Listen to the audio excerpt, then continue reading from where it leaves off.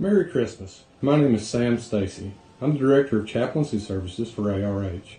I want to thank all of our employees, whether you're full-time, part-time, or volunteer, for your services during these trying times. Thank you for everything that you've done for our hospitals, our staff, and our patients this year. This year has been tough, but with God's help, we've made it through another year. During the Christmas season, we don't want to forget the true meaning of the season. It is the birth of the one true Savior that come down from heaven to be our sacrificial lamb. For without this miraculous birth, we would be in big trouble today. God's amazing grace was shown that day some 2,000 odd years ago. Let us celebrate His birth and enjoy this holiday season with our friends, family, and loved ones. Let us start out with a word of prayer, and then we will continue with the most miraculous story ever told. Let us pray.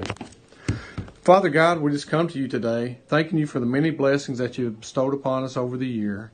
Father, we want to thank you for this season, the season of your child's birth, Jesus, Father, some 2,000 years ago.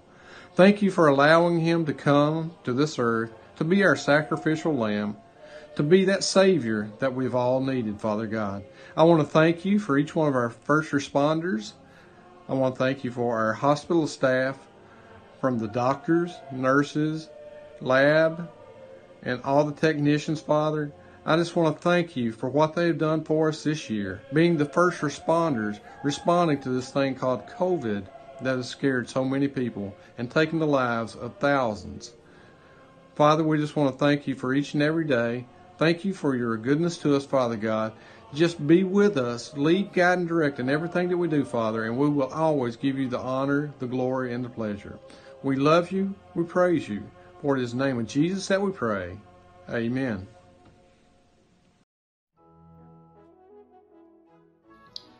In those days, a decree went out from Caesar Augustus that all the world should be registered. This was the first registration when Quirinius was governor of Syria. And all went to be taxed, every one into his own city. And Joseph also went up from Galilee out of the city of Nazareth into Judea, unto the city of David, which is called Bethlehem, because he was of the house and lineage of David. And I'm Chaplain Joe Beeson. I'll be reading from Luke chapter 2, verses 5 and 6. To be taxed with Mary, his espoused wife, being great with child. And so it was that while they were there, the days were accomplished that she should be delivered. Merry Christmas, and God bless everyone. And she gave birth to her firstborn son, and wrapped him in bands of cloth, and laid him in a manger, because there was no place for them in the inn.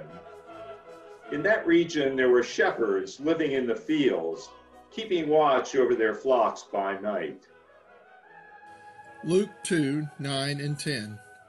And behold, an angel of the Lord stood before them, and the glory of the Lord shone around them, and they were greatly afraid.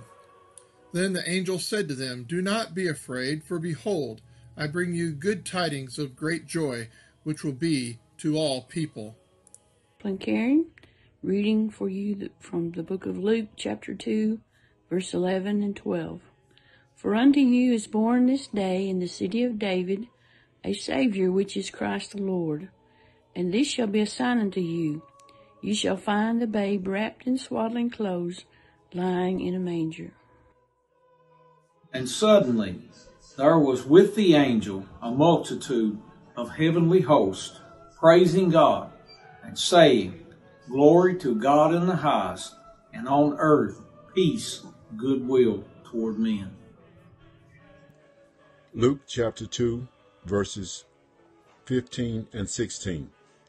So it was, when the angels had gone away from them into heaven, that the shepherds said to one another, Let us now go to Bethlehem and see this thing that is come to pass, which the Lord has made known to us.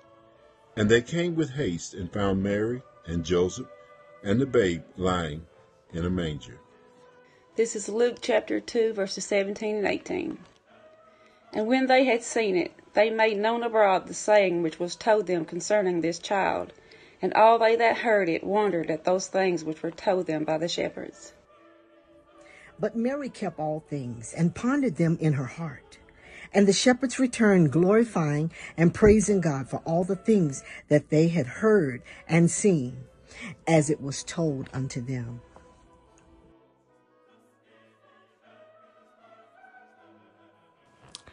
Let us pray. Heavenly Father, thank you for the employees, the staff, the administration of all the hospitals that make up the Appalachian Regional Hospital chain. Thank you for their courage. Thank you for their faith. Thank you for their hope. We pray for resilience. We pray for faith. We pray for peace.